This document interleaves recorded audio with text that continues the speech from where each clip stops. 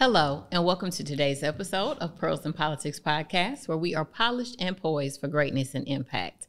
My name is Kahala, and I'm your host.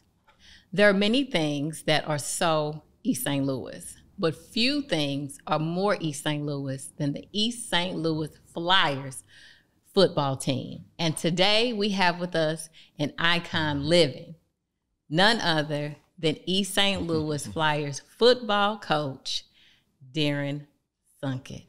Hello, Coach Sunkett. Hello, Kyla. Thanks for having me on. Oh, no, thank you. Thank you. It is such a pleasure to have you with us today. Again, so many things say East St. Louis, but few things say East St. Louis like the Flyers, the men's football team. Nationally renowned, amazing program.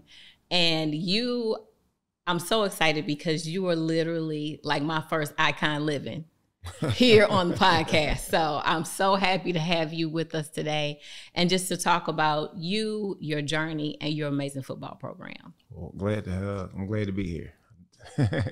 Well, thank you. But before we get started, we always have to ask a question. Are you a member of a Greek letter organization, Coach Sunkett? Yeah, I'm a member of Phi Beta Sigma fraternity. Yes. I pledged in fall '87 at Cheney State University, the oldest black HBCU in the country. Okay. All right. Well, you know, I have a special place in my heart for the men of Phi Beta Sigma. So that is excellent. From my cousin Todd to my brother Corey, just Sigmas have all the men, with the exception of my husband, all the men in my family are men of Phi Beta Sigma Fraternity Incorporated. Oh, okay. So that's They're doing awesome. the right thing. Yes, yes, they are. So please tell us a little bit about your journey that led you to coaching at Eastside. I tell you, as a young kid, I had no intentions of ever coaching. You know, I mean, my goal and aspirations was like any other athlete. You know, I thought I was going to play professional football. Then, you know, it comes a time where that whole thing climaxes and it comes to an end. And, you know, that happened for me right around 1991, 92. I finally figured out I wasn't going to make the NFL, and I ended up moving from California, which was my temporary home during this time, here to East St. Louis in 1992. And that's when I started exploring opportunities to coach football. Okay. Now, where did you coach first? I got my first coaching job at Ladue High School. Okay. And that was actually summer '92 when I first got here. So I was assistant coach at Ladue under Coach Jerry Mayer. Okay. And I'd done that for 3 years. I was lucky enough to become a head coach in my third year here. I was probably the youngest head coach in the area at the time. And I took over a program called Riverview Gardens. It's in North County in St. Louis. Mm-hmm. And I was there 4 years. We won a state championship, 2 conference championships, 2 district titles. And then I made that track, crossed the bridge to East St. Louis, and this is where I've been ever since. Okay. Well, that's amazing because you said even prior to coming on with Eastside, you had state championships under your belt. Mm-hmm. Well, yeah. That's pretty amazing. So you said you never envisioned coaching. No, but never. Here you are coaching at such a high level. So what was it that made you finally transition into coaching? Well, I tell you, it's all about giving back, you know, and that's what it was for me. Just to have the opportunity to enlighten the younger generation as my elders did me. You know, I had some great role models in my life, you know, with my uncles and my fathers, and like I say, all my little league coaches, high school, college coaches. And, you know, I wouldn't be here today without those guys. So when the opportunity came to coach, I couldn't pass it up. And I've enjoyed every minute of it. You know, I mean, we're here, we're in the business to enlighten, to uplift, and show the young men and young ladies of this generation something different, give them something to aspire to. And that's what we set out to do each and every day. Well, that is amazing, because I guess my next question, but you kind of hit on it just now, is what is your coaching philosophy? Well, I mean, that's it. That's really it. To pull the next man up. I mean, if you look at my coaching staff, everyone on my staff now has played for me except for two individuals. And I think that speaks volumes. They have college degrees. They went off to college. Some on football scholarships, some on academic scholarships, and it lets you know you're doing something right. When those guys you yelled at for 4 years and you was tough on them, and now they want to come work side by side with you. So, anything I can do to lift the man up, to lift the next man up, and put him in a position to be successful. And that's my philosophy as a coach. I want to pull this young man up who's 14, 15, 16 years old, and show him the way of the world, and let him explore and see things that he never thought he'd see.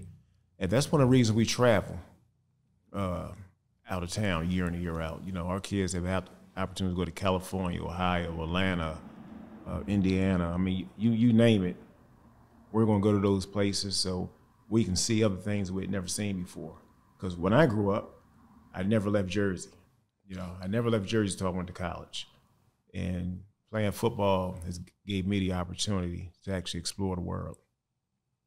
Awesome. That's really important, because part of what we're doing here is we want to change the narrative of what people see communities of color, and not just communities of color, but particularly where I'm from, which is East St. Louis, and Chris, our podcast producer, is from East St. Louis. But like you said, you've traveled, I'm sure, far more places than I have even, but you go places and people have this idea of what East St. Louis is. They have an idea of who the people are, when it's really nothing like what we are, unless you are seeing us as champions. Exactly. Unless you're seeing us as community builders and people wanting to lift up and invest in children and the minds of young men in their lives. And so that is just amazing to hear. And that's why I wanted you to come on, because I've heard so many wonderful things about you, your assistant coaches, and your program, and people need to know that. Right. That you and your team are so much more than just what you see on the field, which is outstanding, by the way. I mean, but at the same time, you are so much more than, and your team is so much more than what people see on the field. So with that being said, what is your coaching philosophy, or what do you, better yet, what is your expectation of your players? Number one, the first thing is be respectful young men, in the classroom, in the community, when we travel, on a playing field. I mean, you got to be respectful in all areas. So, I mean, that's the first thing we demand, because I was always brought up, and it was a crazy philosophy my parents had. You can bring home all Fs as long as you got an A in citizenship. And I mean, you think about that, but it goes a long way, because if you're a good person, good things happen for you. And absolutely. So we definitely we're big on the respect aspect, and we really push that. And like from there, we all know every kid doesn't want to go to college, but you want to give a kid an avenue to do something other than, or once they graduate from high school, whether it's the military or trade school, whatever it may be, we want to give them that opportunity. So that's definitely expectation. You expect them to be at practice every day. If you're at practice every day, you go to work every day. We expect them to be at school every day, because if you're doing that, you're getting up in the mornings, you'll be able to get up in the morning and go to work every day and become a productive citizen. So in saying that, the biggest thing, what we expect when our kids leave our program, is to become productive citizens in society. So that is very important, what you said. So much of what you said resonates with me, but giving them a plan. Because so many times there's no plan for after, no matter what after it is, whether it's after a successful football, career, whether it's, after an unfortunate circumstance. Jocelyn Sandiford and I talk about how she gives her clients, and when I was doing criminal defense, giving your clients a plan. Right. And when we talked about mental health, and you said you taught John Pierre, giving people a plan forward. So recognizing there's an issue, whether it's a great issue or not so great issue, but then being able to take what you know, take what has been invested in you, and then use that to give somebody an additional plan. Like you said, college, I completely agree, is not for everybody. But you have to be able to still be productive in whatever that is. So whether that's entrepreneurship, whether that's, like you said, in vocational or trade school, but being able to get up, like you said, every day and be productive and be and contribute to your community and your society. And the fact that you have that philosophy for your students and for your players is just, it's tremendous. And it's a wonderful philosophy that you have. And so, of course, there's that, but then, of course, there's that whole, I think we've all seen it, we've all heard it, the all gas, no brakes. And we love to say it, don't we? We love always, it's football season and it's all gas, no break. I mean, I've used it for my own life, Coach. I'm gonna be completely honest. I'm like, okay, Chris, see, right now it's all gas, no brakes. Like that's what we doing right now. And so what is your all gas, no brakes? Like, what is behind that for you? For us, what's behind it is strange, but I mean, it is what it says. I mean, all gas, no brakes. Once we get started on the football field between the white lines, it's all out, you know. And we're not going to stop until we have to stop. So we're going to keep the pedal on the metal. We're going to keep grinding. We're going to keep. It's going to be 110% effort on each and every play, and we're not going to stop to that final whistle. So. All gas, no brakes. We're going to keep going until that final whistle blows, and now we'll put the brakes on. Okay. I love it because I'm one of those people that likes to go, likes to get, likes to do, likes to problem solve or come up with new things. And when I'm in, I'm all the way in. Right. And so I feel like that's how you have to be. You can't start and stop because you'll never reach the finish line. You have to give it your all and do it in excellence, because so many people, they want to do something. I wasn't raised that way. So my parents, like you said, my parents were like, no, we don't have to. You need to do it. If you're going to do it, you need to do it.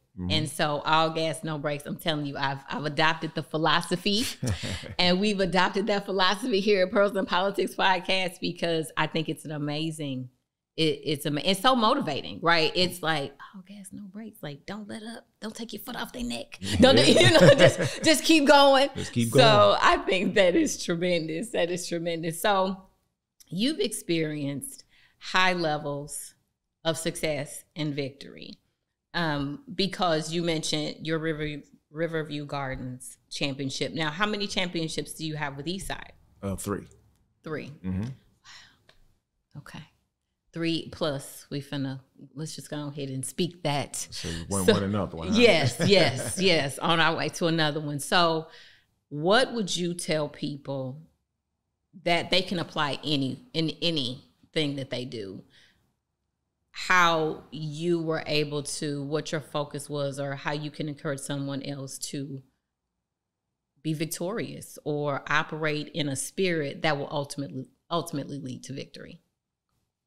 Oh man, that's tough, because I think the biggest thing is not listening to everybody, the naysayers, because there's always a lot of naysayers. I know when I got into it, people told me I couldn't beat certain opponents, which just drove me to actually accomplish that. They said Riverview would never win. We proved them wrong. At the time, and it's crazy, before I took the head coaching job at Eastside, I contacted a coach who was coaching in the conference and asked him, should I move on? Should I come to that side? And the first thing he told me was, now, East St. Louis never win again. And that right there told me I'm going to take this job, because once again, that perception of Coach Bob Shannon's going, they had a little drought in between there, and they'll never do it again. So that drove me, and that's what made me say, you know what, we're going to prove once again the naysayers wrong. And you know, like I tell my kids all the time, success is uncommon, and you know, you hate to say it, but it's not meant. We always say it's not meant for the common man. So, you know, it's a very small path that you have to take to be, you know what I'm saying, to be successful. So you don't want to travel that path that, you know how it is, we grew up, we cut through the weeds, and you got that small path that everybody takes. You want to do it the right way and really expand your horizons and take the most difficult path you got to take to be successful. And everyone can do that. So with that being said, you know, there are so many different paths to take. Mm-hmm. And we know that. And they don't all lead to success, no, unfortunately. They don't. So how can we, as a community, not just with players, but with students or with each other, how can we start turning and making some of these narrow paths less narrow? Well, it's a collaborative effort, honestly. You know, like I said, individuals like yourself. I love that. You know, when you came to speak, our young ladies needed to hear that. You know they can do something else other than what they're doing in those hallways. You know, when we bring anyone into, a police officer, a lawyer, anything, especially coming from East St. Louis, because a lot of kids, I mean, if you hear their conversations, they think at 18 it's over with. You know, I'm from East St. Louis, and this here is what I'm going to do for the rest of my life. I might just work, I don't know, you know, let's just say the liquor store down the street. You know, you got a lot of young ladies, and that's what they're doing. But there's so many other opportunities. And our kids need to see the success stories coming out of the city of East St. Louis. It's inspiring. And it's not just athletics. And that's what I try to tell the kids all the time. You know, I bring in people who didn't play athletics to speak to the kids, because it's bigger than that. Because we're not going to all make it as athletes, as you see. And like I said, you got to have another avenue. So I think the biggest thing, especially like I said, what they done, bringing you in to speak and just bringing in individuals from the community, and everybody doesn't have to be from the community, but when they know that you grew up in Shields like they grew up, or you come from the Gumper homes where they come from, and I made it, you can make it. You know, there's no difference between me and you. And I think that's the biggest thing. If we're all working together to inspire the youth of our city, they can do some amazing things, because there's so many diamonds in the rough, and they just need just that spark of inspiration to be that next success story, to be the next you, be the next me, all right? And, you know, and so on and so on. And it's there for the taking. So I can speak to the mic. I invite all our professionals to come back and give back to the children of East St. Louis. Thank you. So that is, again, everything you're saying just speaks to me, because that is absolutely something that I've journeyed to do. So whether it was before I became the first ever African-American, the first ever woman to be circuit clerk, and even in what I'm doing right now, because I want, like you said, our young women to see that. So in 2016, I was asked to be the keynote speaker for graduation. And when I tell you one of the highlights of my life, that I think every person aspires to be asked to come back to their city and speak at the high school. Like, it's not just me. Like, I know it can't just be me. No. And so in 16, I did that. And then I was so blessed, like you just said, to be asked to come back this past May to be the keynote speaker for the ribbon pinning. And most of the time I ask, well, how do we know each other at the beginning of the episode? But again, you're one of the first people that I don't have a friendship with. And so, but I can say the first time I met you. So I saw you when there was the trifecta championship win Right. When the football won, basketball won state, and then track won state, right? Exactly. At Sigma Plaza. Yeah. And I saw you, but I didn't speak because I'm like, well, you know, I'm not going to go speak. I'm just going to see him and it's going to be fine. Because I don't like to be imposing. And so, but this year I was blessed with the opportunity to actually meet you because I spoke. Exactly. And I come out and I see Rod. Mm-hmm. And I've known Rod since St. Joseph. We've been friends since we were in the first grade. And so we're talking.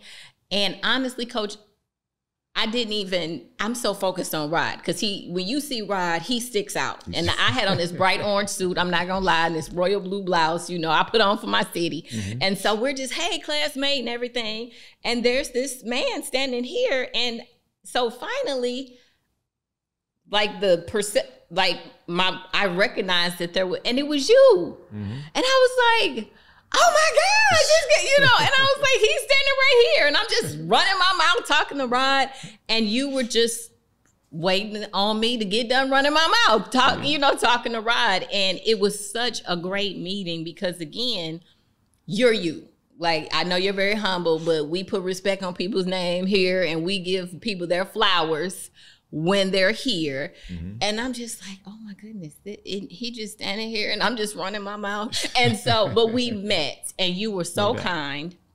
And I think, so fast forward, when I asked you to come onto the podcast, that was the meeting that you were like, oh, this is the lady that was in the bright orange suit. Yeah. That was standing there talking to Rod. And she's good friends with Rod. And Rod is with me in my program. So if Rod thinks she good people, that, you know what I'm saying? Yeah, that's how it is. And so again, like you said, it's the coming together of a community, you know, and you heard Rod say, well, Kyle, if I knew you were going to be speaking, I would have came down here because Rod has known me long enough to know my heart. Right. And my heart for people and my heart for service. And I never miss an opportunity to talk to children. So whether it's elementary, junior high, high school, that was a blessing for the administration to say, well, Kahala. And then I wasn't the circuit clerk anymore. And they still asked, you know, I was moved on to my chief counsel position. Mm-hmm. And they're just like, can you please be our speaker for the ribbon pinning? And I just pray that what I said to them motivated them, let them see, you know, that's why, you know, and you have to do what's necessary to reach our children. Right. So, you know, I wasn't stuffy. I wasn't, you know, I wore a bright orange suit, and for, you know, the little young girls, they like heels and lip gloss and all that. But whatever it takes to reach them, that, you know, they can be like, oh my goodness, well, she got, you know, what they call it, swag or drip, whatever these kids say, you know, and she's not acting like my mom or whatever, because I don't want to listen to my mom. But what I'm telling you is the same thing your mom tells you, though. Yeah. But you're able to receive it. Mm-hmm. And I think that's so important. And I always encourage my friends. I mean, I have best friends that are doctors and speech pathologists, and they do all kinds of things and they go all kinds of places. And I think it's so important that we reach back, that we show people that, you know, I grew up on 40th and State Street, down the street from what used to be Sheba's, okay? Y'all don't know nothing about Sheba's, but, you know, but we absolutely can grow up and be whatever we want to be. No doubt. And we have to show our children that we can be whatever we want to be. Mm-hmm. And I thank you for everything that you're doing, because it's making such an impact and it's so dynamic. And then you do it while winning. You know what I'm saying? That you can't help but acknowledge, you know, that's why I said we were so excited to have you, because we're like, the Coach Sunkett is coming on Pearls and Politics podcast to tell the world, you know, and I just really feel like there's so many people that need to know exactly what you're doing, exactly what your philosophy is, and just how you are building. You are building. And so all of those roses that grow out of that concrete can look back one day. What do you say? So many have played for you, and then you bring them back. to serve with you, you know, and that does say a lot about who you are and your philosophy, that all gas, no brakes. Like that's what we talking about. That's what we doing. So I am so appreciative of your time today, coming and imparting in us today and letting us know all that is you. And we wish you nothing but success. Oh, thank you. And we wish your team and your program nothing but success. And we just know that it's up from here. Oh, we can't wait. It's up from here. We can't wait. Thank you so much. Will you come back? Oh, definitely. Okay. Definitely, we always definitely. had that. Will you come back? Yeah. So he said he coming back, y'all. Just So, make sure you guys come out to the Classic. oh, I will be there. We'll take care of you. I will be there with my gifts. There you go. With my Flyers best on, I will be there. And I'm sure it's going to be great. So tell us, when is the Classic? So the Classic is Saturday night, September 3rd. We got some great teams. We actually have the two best 13U Little League teams in just about the whole country. And they're from this area. We got the Centerville Tigers, and they're going to play the St. Louis Blackhawks. So it's going to be a great game. Those guys are going to kick the whole thing off at 12. So you get a chance to see the future, you know, the future high school kids. You get a chance to see those guys. Then we've got one of the premier programs in the country, IMG, out of Saratoga, Florida. They're coming in to play DeSmet. IMG right now is ranked number 4 team in the country. Wow. And they have some outstanding athletes. So you have the opportunity to see those guys. And then, like I said, the main game, of course, is the East St. Louis Flyers versus CBC, Christian Brother College. And that game there starts at 6. And it's going to be a great day. You know, tickets are on sale now. You can get them online, and it's probably the best way to go because there are some very long lines game day that you really don't want to wait in. So if I was you guys, you can just go to our flyer page, go to my page. Several people have it posted, and go ahead and get your tickets online, and we look forward to seeing you guys there. Thank you so much. We will be in attendance. Yes, we will. So thank you so much today for tuning in to Pros in Politics Podcast, where we are polished and poised for greatness and impact. We hope you enjoyed today's episode and that you'll join us again next week. But in the meantime, please like, love, share, and subscribe. And we'll see you then. Bye.